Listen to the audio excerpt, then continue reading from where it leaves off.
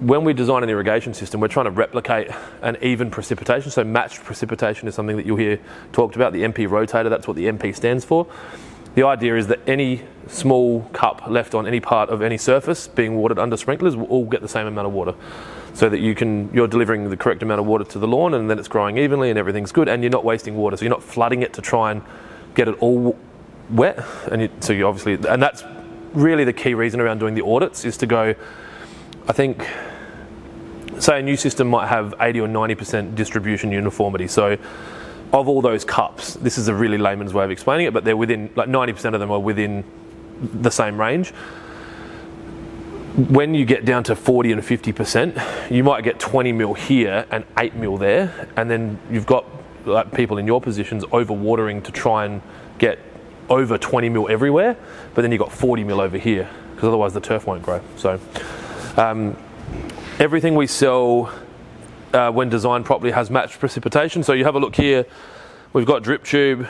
The idea would be that we'd spread the drippers out in a way that they deliver, that they've got like even patterns. So when you design irrigation with a dripper, so you could have them 0.3, 0.4, 0.5 apart, they blend under the ground, or the water goes into the ground and it becomes one. So you can water a garden like that and the whole area gets wet. Now, when you do, I think 0.4, 0.4, 1.6, which is Netafim, which is probably all you'd really be seeing. Do you have a brand of tube that you're using from memory? Netafim's really smooth, there's no lumps on the pipe. The lumpy one's Toro, so there's 2 litre and 1.6 anyway. That there will deliver about 17 mil an hour of equivalent rainfall. Not all soil types can take that, right? So we try to design, a lot of, like your I-20s might be doing 8 to 11, I'd have to check, if they're designed properly. So that's important to take into consideration when you're scheduling your water, because you know that your turf area needs 25 mil of rain for it to grow well in 30-degree temperatures. You've got 8 mil an hour coming out of these sprinklers, so we need at least 3 hours of watering through that week to get that equivalent rainfall.